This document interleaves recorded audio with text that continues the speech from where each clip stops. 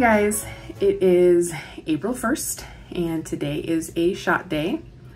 I did weigh myself earlier this morning, but I wasn't thinking that it was a shot day, so I didn't actually take photographic evidence of it.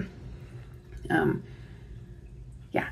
So then I took a shower and got ready and then happened to look at my calendar and saw that today was a shot day, but I didn't want to get naked again and take a picture.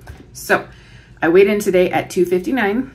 I think the last time was 259 as well. Might have been 260, something like that. So kind of just staying in the line right now. And I'm okay with that. That I felt like I was kind of maybe retaining some water over the last few days. My Fitbit was a little tighter than it typically was. I'm not noticing that today. So I don't know what's going on. I was able to use the bathroom again today, which was nice. I'm always so jealous of my husband. He can get up, takes a couple sips of coffee, maybe has a cup of coffee, if that, and then he's upstairs in the bathroom. It's so not easy for him. And he's like, well, just drink coffee. And my mom says that too, but I don't like coffee unless it's a sweet, tasty coffee sugar bomb from Starbucks. And then I do like that. But then it's not really about the coffee getting the bowels moving. It's about calories and sugar. So again, this morning was 259, and I still am going to stick with the 7.5 milligram. I'm also starting another protocol today. It's the SS31. I will be taking 4 milligrams every day for 25 days, and then I will do the MOTS-C protocol. So I didn't want to use 2 syringes today, so I reconstituted in their separate vials. But then I took the 4 milligrams from the SS31, and then I pulled the 7.5 from my Tirzepatide vial, and it immediately turned a milky white. You guys can see that. So I put it out there on the interwebs to my peptides groups, and I'm like, because there are certain peptides that are not supposed to mix together because it'll gel. This doesn't appear to be gelled. It just appears to be a different color. So I was like, is this still safe to use? My husband's like, what are you doing? Just use the 2 separate syringes. We can afford 2 separate syringes, which is true, but I was trying to be frugal. So I am waiting to hear back from the other folks on whether or not I should have mixed these, if it's still safe to use. I don't know. So that part of the process will be videoed a bit later because I don't know if it's safe. I was just gonna do it anyway, and my husband's like, it is not worth it. So the bummer of it is the place that I was getting my peptides recently shut down, this overseas place that I was using. And so now the forums that I'm on, people are scrambling to try to find other labs that have a very pure, high quality product for a good price. Because some of these places that you can get in the States, it's like, you can get 1 vial of 15 milligrams, let's say, for like $250.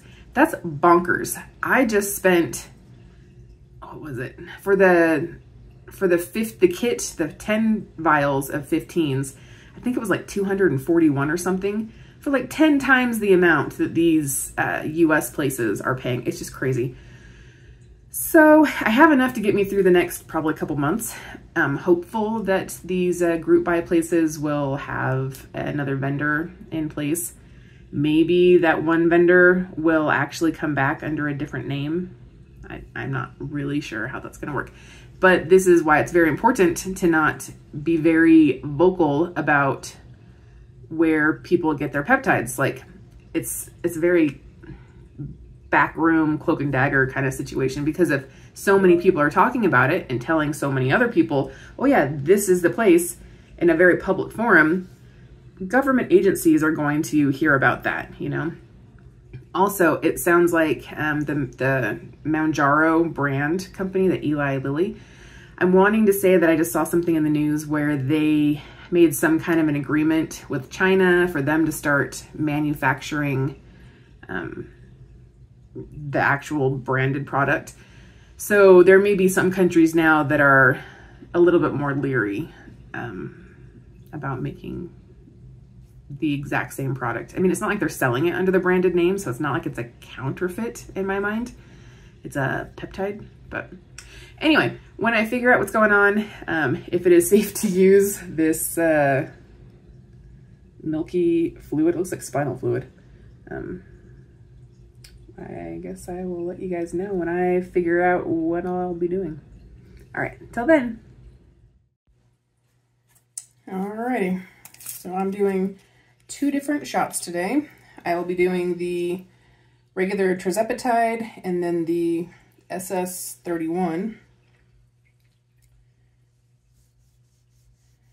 I'll do them kind of in the same area. I guess we'll start with the SS31 first. Not cloudy, clear this time. And the way that I did the water with this is I actually halved it. So instead of it being at the 0.4, I don't even know how this will see this. Yeah, it doesn't want to. Anyway, instead of being at the 0.4, it's at the 0.2. Because I'm doing 4 milligrams, but I halved the dose.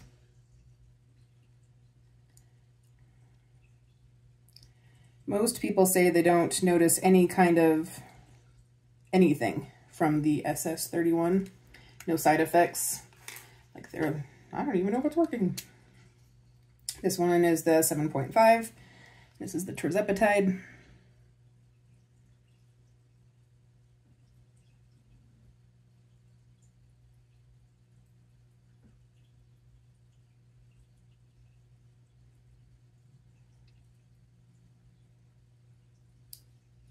Alrighty, both of those done and done.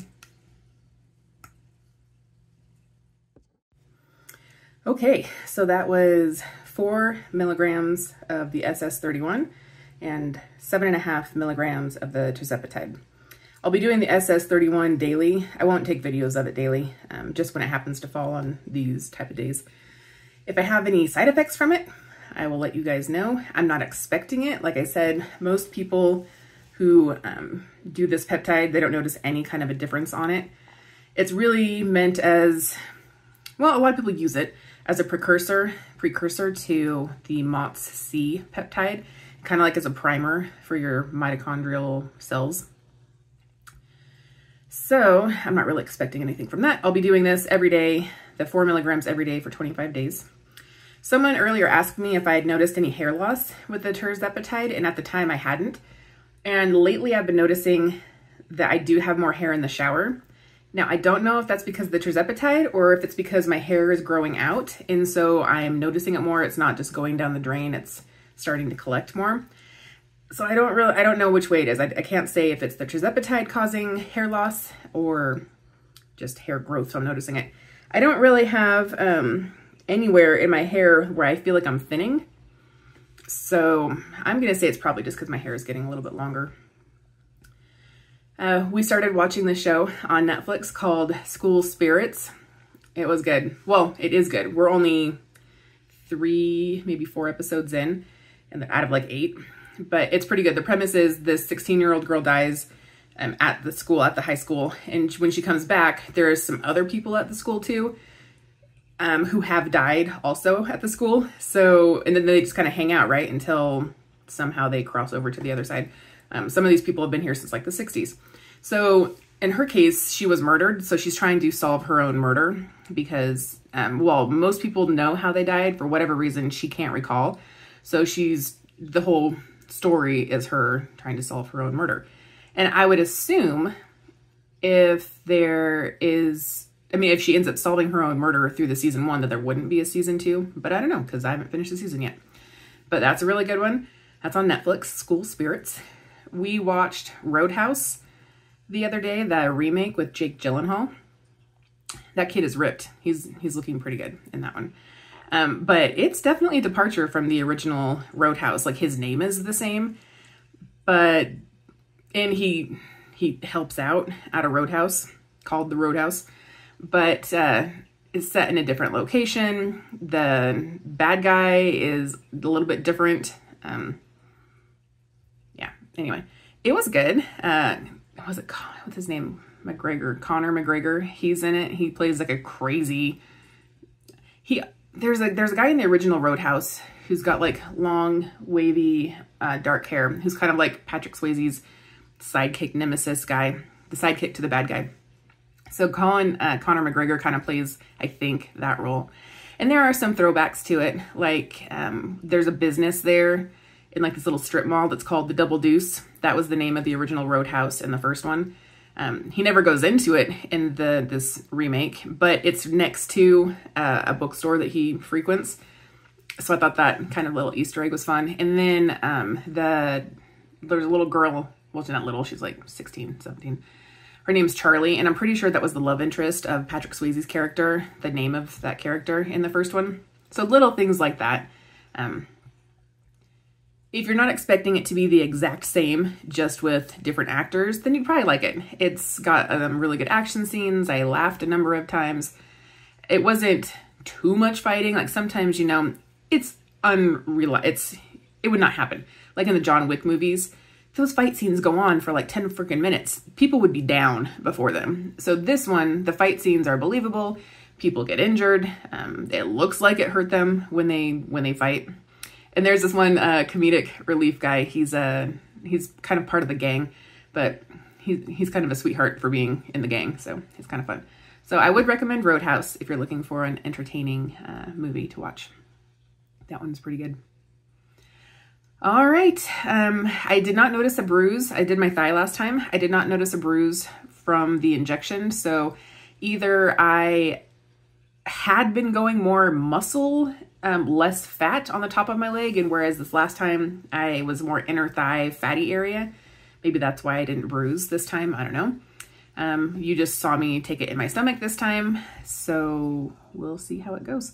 Now I am a little itchy in my stomach, and I think that's because of the SS31. I have heard that there could be some injection site reactions, or ISRs, from this particular one. It doesn't sting or anything. It doesn't hurt.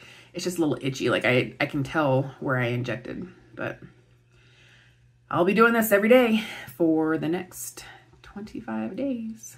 So, all right. I will see you guys later. I hope you had a good Easter holiday, and I'll see you next time.